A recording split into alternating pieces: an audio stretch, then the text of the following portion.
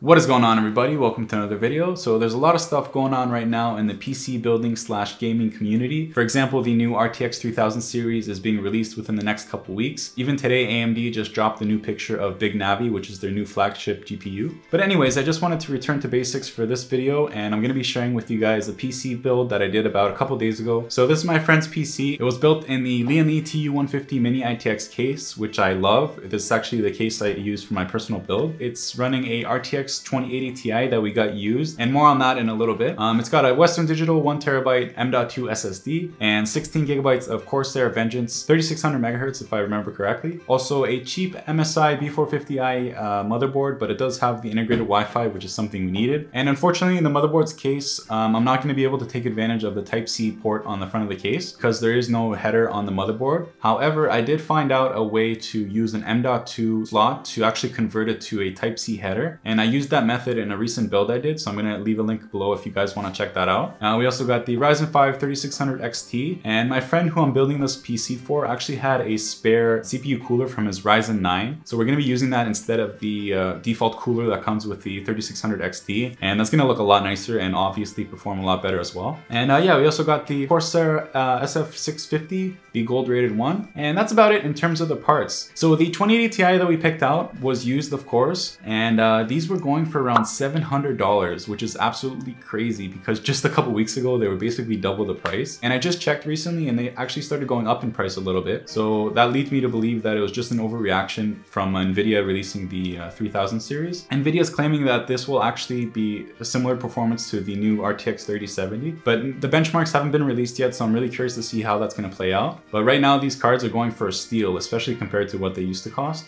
I also stole a fan from the NZXT H210 build that I did recently, and I'm gonna throw that in there as well. I had another case fan from a really old build. I can't remember which case it's from, but it has a really short 3-pin cable, so I didn't end up using it because I couldn't find an extension for it. So I only had the intake fan for now. So I'm probably gonna add another fan to the backside later down the road. So yeah, it's a really tiny, powerful computer for actually a really decent price. So I'm really happy with the way it turned out. So yeah, I'll show you guys the time-lapse build, and I'm gonna include some benchmarks at the end as well.